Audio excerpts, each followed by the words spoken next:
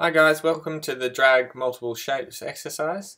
We've previously done a dragging a shape exercise before, and this is what we ended up with. We had a circle that started in the middle of the canvas, and then when we clicked on it we could drag it around. If we clicked outside nothing happened, but when we click in the circle, the position of the circle matches the mouse position, which looks like we're dragging it. So I just want to recap on how we did that. There is that video, so if you haven't watched that video, watch that video to get a better understanding. But just to refresh everyone, we had a variable that was called grabbed that had a true or false in it, and we had the shape X and shape Y positions.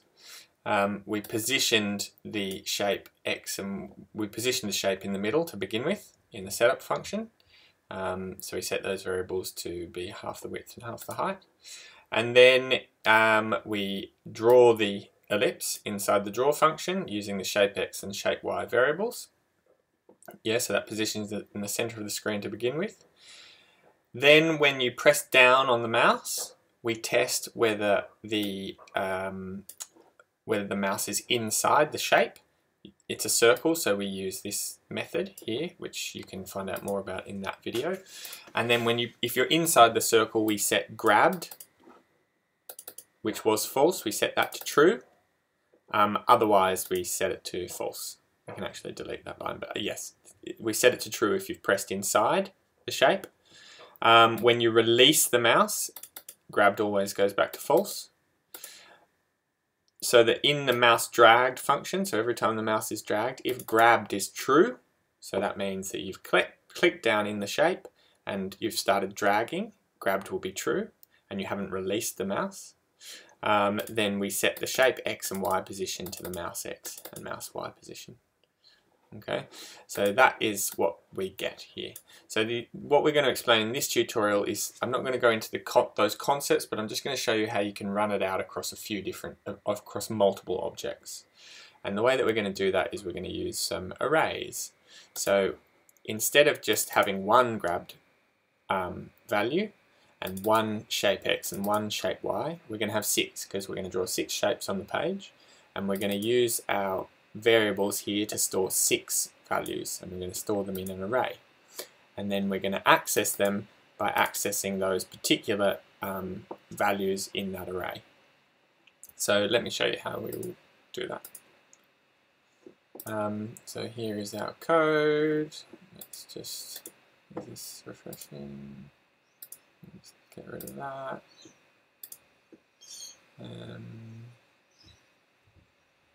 Okay, you can see here that we've got 6 shapes, yeah? These are yellow rectangles with red borders. Okay, so the first thing that you can see is that we have, just like I talked about we were going to do, we've got a grabbed array, which is all set to false. Let's leave that for now. We've got an X position array and a Y position array. Yeah, you could simplify this and have just sort of an array of object values, which is how I might do it, but I wanted to separate it out so that we could explain, so that you guys could get a grip on arrays before we did that, because the other way that I just mentioned would be using an array of arrays or an array of objects, and I don't want to confuse you at the moment. So as it is, we're just going to save all the X positions for the shape in this X array, and we're going to save all the Y positions in the Y array. So in our setup function, just like in the previous one, we're going to set the initial positions, and we're going to do that by setting the first position, the first rectangle. And remember, arrays start at 0, so the first number in an array is you can access via the array and this bracket notation and the index 0. So we're going to set the first value in the array to be 150. So if we just did here, let's just print out X. So we're going to print out the array X. Okay, so it should have, when we print it out here, it should have one value in it, 150. Yeah. So let's see if that happened.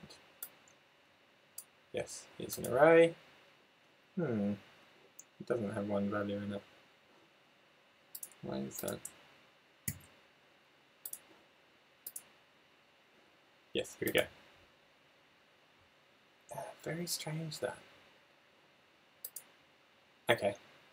I ran into this before, but when in P5, if you print it out and then you dive in using this down arrow, the array is not what you expect. So what it's saying is what I said. It's got one value in it when we print it out, 150, because what we've done is we've set the first index of that array to be 150. So it's only got one in there. Yeah. If we print it out after we've set the second set of values for the second rectangle, it should have two values in it. So you can see it has 150 and then comma 450. So it has 150 and it has 450. If we print the y, it should have two values, 150 and 150. So here we've set the y's here. There we go, 150 and 150. Okay. So what we're doing in this spot here is we're setting the initial positions. So if we let's print it out here. X.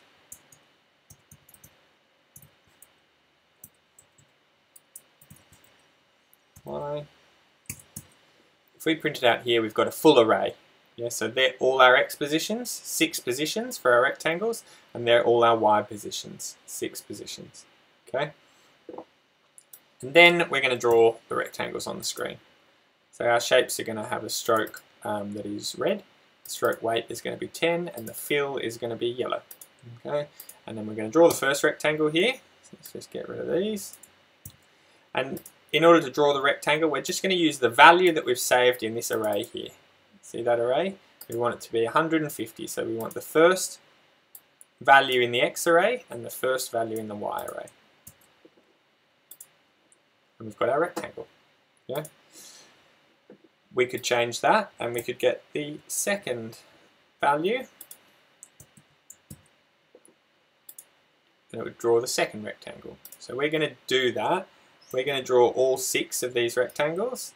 So I'm just going to uncomment those. And we've got 6 rectangles all drawn using the values in that array. Hooray!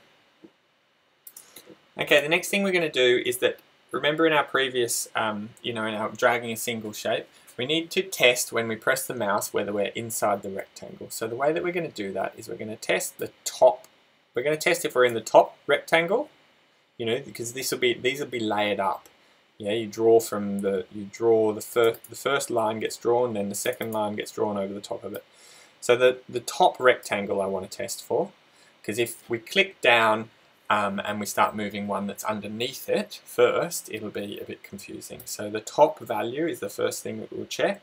So we're gonna test that using one of the helper functions that I wrote and you guys can use that are within the GitHub in one of the other exercises. I can't remember exactly what it is, but this just tests if the mouse is inside a certain rectangle. So you put in the X and Y and width and height of the rectangle, and then it will test. It'll give you a true or false to test whether it's inside that. So if the mouse is inside the top rectangle, this is the top rectangle, yeah.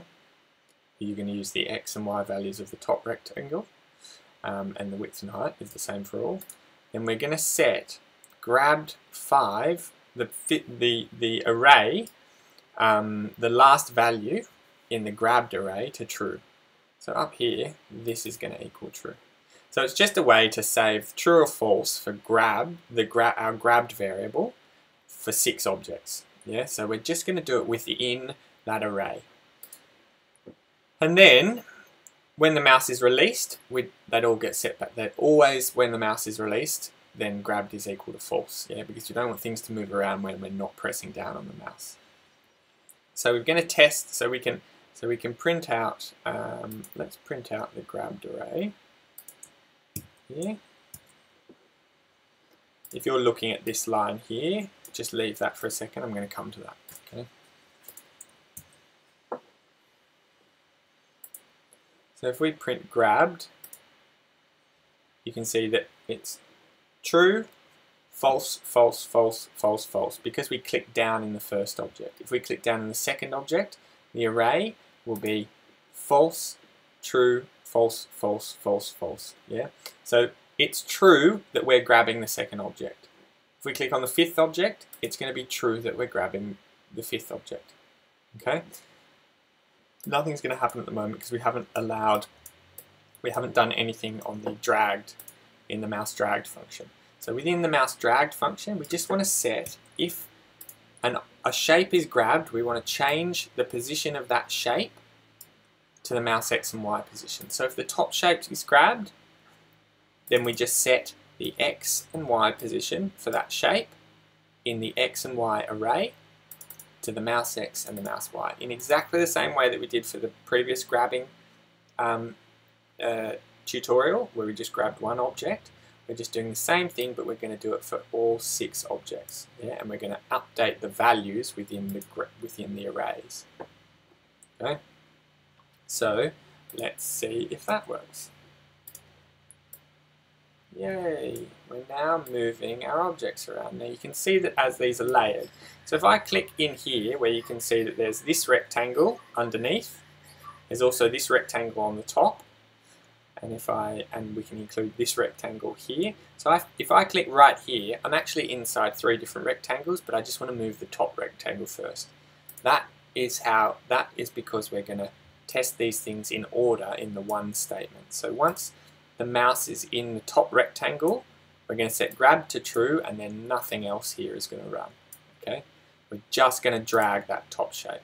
So if we click here, we're not going to get anything unexpected. We're dragging that top shape. And if we click here, we're dragging that top shape. And then we can drag the next one. Okay. So the next thing that we want to do is I'm actually doing this video in regards to a question directly in the tech support, which is sort of, it has some images that get dragged around, and underneath you find a sort of button, I guess, or another little image. So what I've done is I've also drawn a hidden object. So this hidden object gets drawn on every draw function. So that's our hidden object. It's got no stroke if the hidden object is selected. So if I'm going to make it that if you click on it, it changes color. So if the hidden object is selected, yeah, which I've just saved as a variable here, at the moment it's false, it's a certain color, and if it's not, then it's another color. And then I'm just going to draw this ellipse. It's just going to be a little circle, 30 by 30 wide, and it's at X 750 and Y 150. So it's in the top right hand corner of the screen. And as it's drawn underneath all the rectangles, it's hidden by the rectangles. So that's why I have this line in here, because we're also going to test if the mouse is in the when you click and the mouse is within that hidden object, then we're going to toggle the hidden object variable. So the hidden object selected is going to then equal whatever the hidden object selected isn't. Okay, so now we can find that.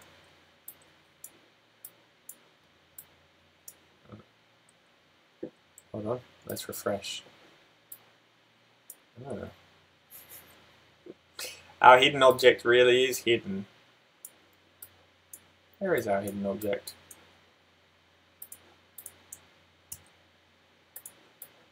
There it is, okay. Pretend this is the first time you've seen it. Ah, where is our hidden object?